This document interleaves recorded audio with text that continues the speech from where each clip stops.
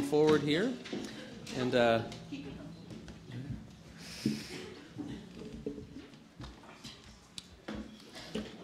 so this is a great moment because, as you know, we're looking for a new music director. And Nena, you're going to join us here on the front seat, and this is going to be a commissioning, and we've been talking about this for a little bit. And Elder Kathy Clark is going to introduce the process about how we got here, and I'm going to have a bit of a conversation with Nena so you can get to know a bit more about her. Well, aren't we all together just delighted with this happy occasion this morning? Welcome, Nena.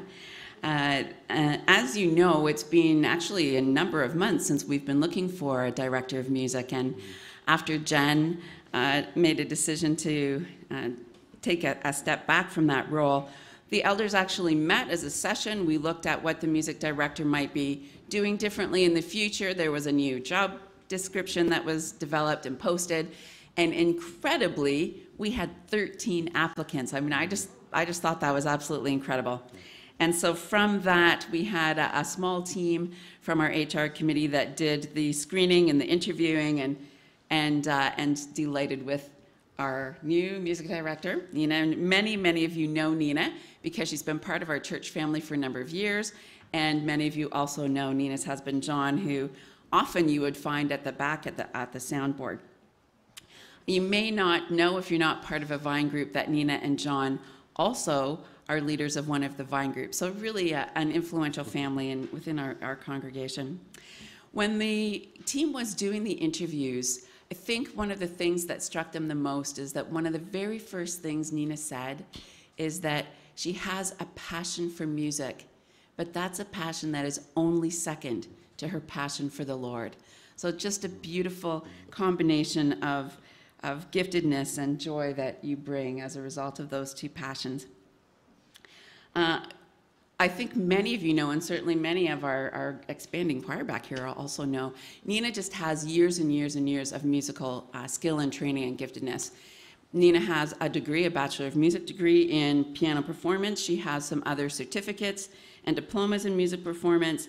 And I mean, I'm struggling to believe this, but I'm going to take it as the truth. Apparently, because, I mean, you must have started this when you were like 3 or 4, but apparently Nena has been teaching music to children and adults even over 80, so there's hope for me on the piano still, but for more than 50 years, which I just think is phenomenal. And after all these many decades of using her gifts, Nena actually was the accompanist in the King Edward Choir when I sang with the choir. And so many years of giftedness, you are now sharing your love for the Lord, your passion for music together to the glory of God and to the great benefit of our church family. So thank you for all of that. Thank you, Kathy. Appreciate that introduction. Don't go too far. Yeah, so just this is an opportunity, Nena, for people to get to know you a bit more. So I have 2 questions for you. And yeah, just first tell us a bit about how you first became a Christian. I think my story is similar to many that are here, probably. And it relates to the parable of the sower and the seeds. There were many seeds planted over many years. The first time I remember being in church was at St. Giles Anglican Church, just a few blocks away. How many know St. Giles Church? And I was just a toddler. And I vividly remember the flannel graph. God bless Sunday school teachers. You planted a seed. I don't think we went very many times to church. But then grade 8 came along in public school, and a new girl moved in, Janice Curry. She invited me to her church. And they had a wonderful library. God bless all librarians and church libraries, and I took out a Danny Orlis book, and I don't think I ever returned it, but it had a huge impact. We looked that up. You owe $200. That would have been 1969. Another seed was planted. Then off into high school days, life got tumultuous at times. And my best friend was Martha Klein, the daughter of the Lutheran Church minister just down the street that used to be there. And one Friday night, I went pounding at their door. It was really late. It felt like midnight, but it's probably 10 or 11. I was 14. And God bless her parents who allowed her to come out and walk with me because I was in such a state of distress. They allowed her to go out into the darkness of Barrie and on Codrington Street, right near the 100 Steps. She told me how it is that you become a Christian. She said, you just have to ask the Lord to come in. Repent of your sins and come in. So I can be a rather dramatic person, so I fell on my knees and I said, Lord Jesus, come in. And she said, Nena, that's blasphemy. You have to do it properly. So she instructed me, and I went to their church for a time. And stumbled along in my teenage years. I was the church organist at the Anglican church beside the pastor's house. Rode my bike out there and played the organ.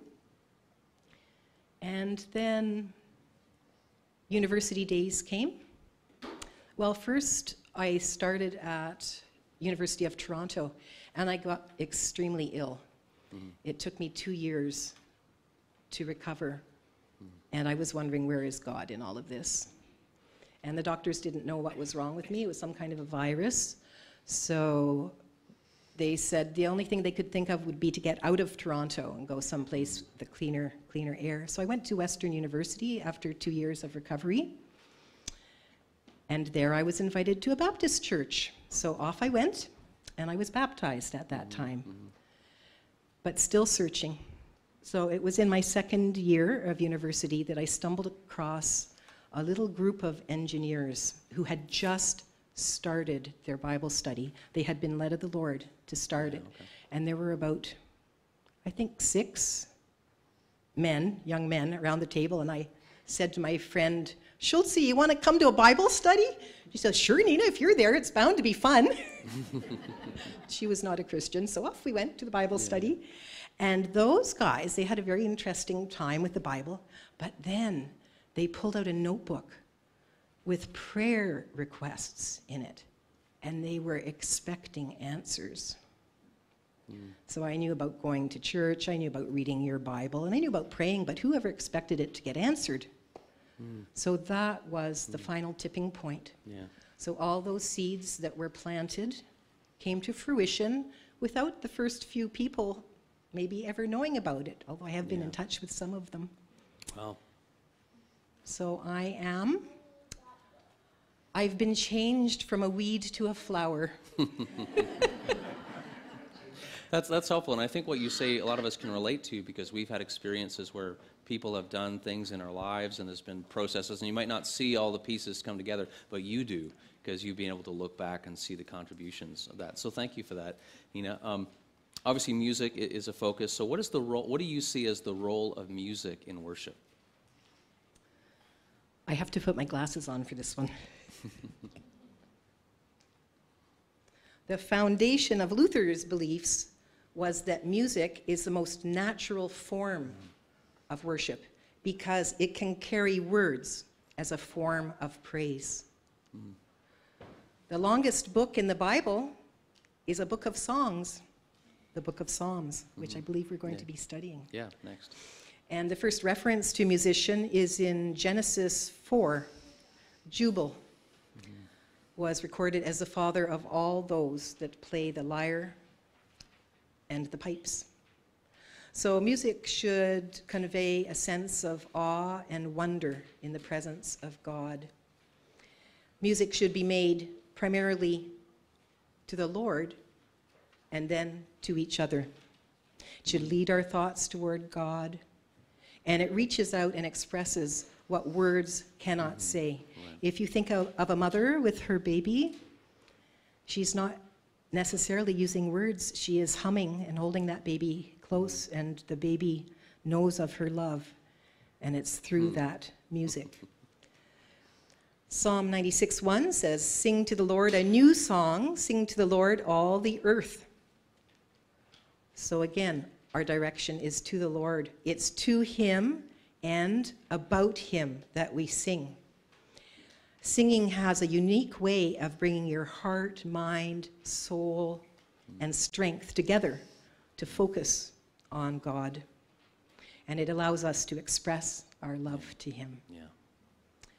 And music can deeply affect our mental state and raise our mood. Has anyone ever experienced that? Yeah, yeah.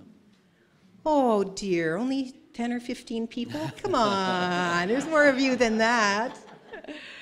Singing to God helps us to keep God first when we're in the midst of chaos and tragedy, which happens to Christians. When my mother was ill for 2.5 years, we were caring for her, and that